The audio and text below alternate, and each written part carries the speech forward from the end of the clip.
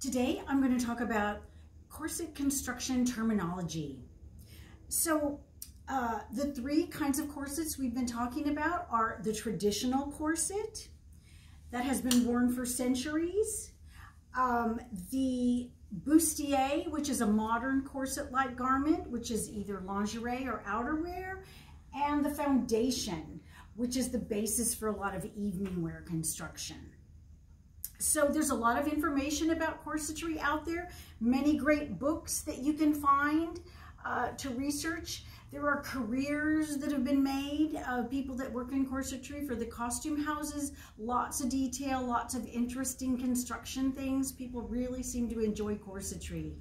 But today I'm just going to give you an overview of the terminology and talk about the main elements of corsetry. So first of all, we have fabric and boning. So within the corset area, there are many different types and weights of corsetry.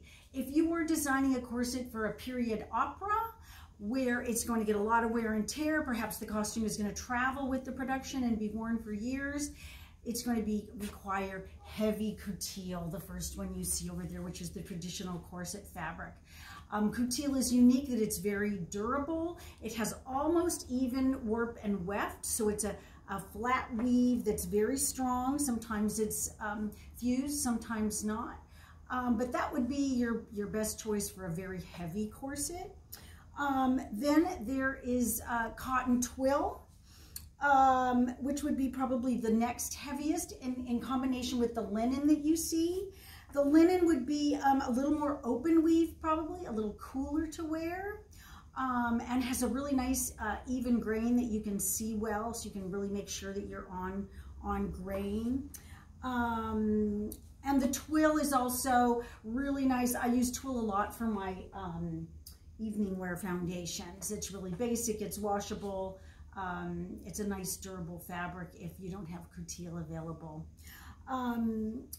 As far as the voile or mesh, that would be considered a lighter weight corset or foundation, perhaps for bridal, something kind of sheer. Some of the bridal companies now are doing beautiful, really sheer organza or mesh, very light little corselettes that go under bridal and evening wear. And then we have the traditional damask, which is like this fabric with a pattern, which is kind of more decorative. So this is a modern corset that was made as outerwear, and you can see it's this pretty little damask pattern. Okay, so moving on to the boning choices. First of all, the most high-end, which is considered the best type of boning, is this spiral boning. So this metal spiral boning bends to the body, so you can get those really interesting S curves that you see in corsetry, and it comes in all different weights. It comes in a roll, as you can see, and then you can cut it, and then you have to buy these little tips separately that you put on it. Plastic feather boning is also very common, and again, it can be cut to size, and sometimes it comes in a casing, a cotton casing, sometimes not. Sometimes you can remove it from the casing and sometimes not. I like to get the kind where I can remove it and then sew it. The third type that you see on the board here is called rigoline boning. And that is a boning that is meant to be stitched on. You can see here on the swatch how it's literally been top stitched on to the corset. So this is a lighter weight boning, but really easy to use because of the way that you can stitch right through it. And then of course we have the whalebone or the sticks or the traditional wicker that people used probably in times long past. So let's move on to the second group. So here we have the lacing element. So lacings are super important because they help with the subtlety of fit.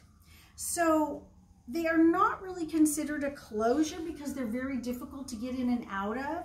But once the garment is closed, then you have the lacing in the back to help with the fit. And so if a person is bigger in the rib cage, then that lacing will pull a little tighter in the rib cage area, or if they're a little broader in the high hip, that lacing will help adjust to the high hip. So the lacing will allow subtlety of fit and will allow that last little touch where you can get it just a little bit tighter to fit really comfortably. And also where you tie the lacing is really important. Here I have it once tied at the waist so that I can adjust here up to the waist, and then again at the high hip area so that I can adjust that. It's a little easier to have two ties so that you can really work on that subtlety of fit and pull it in right where you need to pull it in. And remember that lacing can go either in the front, the side, sometimes two sides, or the back. And that also depends on where your closure is. Now, as far as constructing the lacing, there are various ways that this can be done.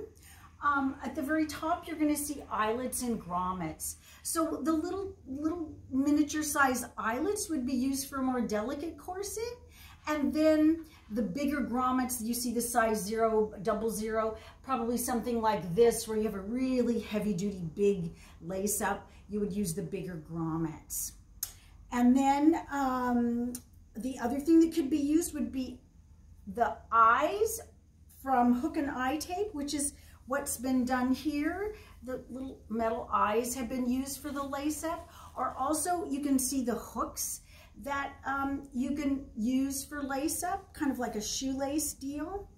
Button loops are fun to use. There you can see the pre-made bias loops that can be inserted in the seam and then used to lace up. And then there's different types of lacings that we can use. So you can see cording, ribbons, rouleau, which is the biased spaghetti, or cordings can be used. Some are more considered lightweight and some are more durable, so it just depends on what kind of corset you're creating, your lacing choice. All right, let's see what we have next here. Next we have the closures.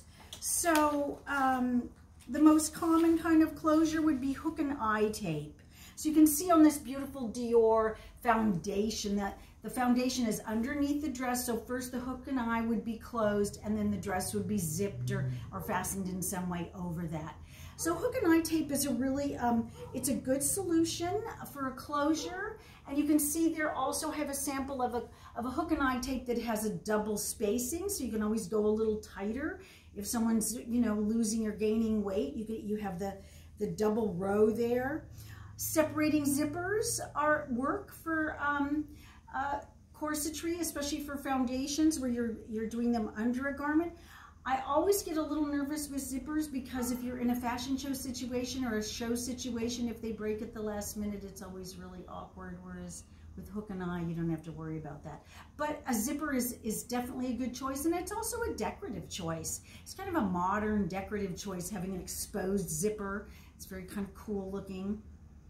So the busk is considered the most traditional option. So you can see there, I'll show you a close-up in a minute, but that is a very stiff metal piece that has loops and little posts there that these fit into. So it doesn't bend much, and it gives you a really firm center front.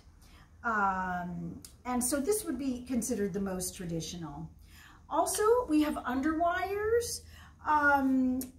If you do an underwire choice, that's another element you might need. And the Petersham ribbon is really important for the waist stays.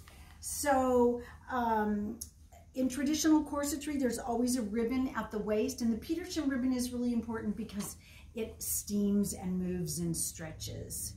So let me just show you here where we have the mannequins on. We have the ribbon here at the back. So when the person puts on the evening gown, the first thing they do is secure the ribbon and then do the hook and eye closure or whatever is being done on the waist. So it's also really important in setting the distance between the waist and the bust.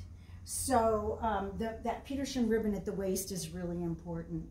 Here's one more little closure I wanted to show you, which is a button front bustier. So this is considered a lingerie piece. So it's fitted, it's snug fitted, but it's not tight. So the buttons work here and they look very delicate and pretty. But for the most part, you wouldn't really use buttons for this tight of a garment because they might pull.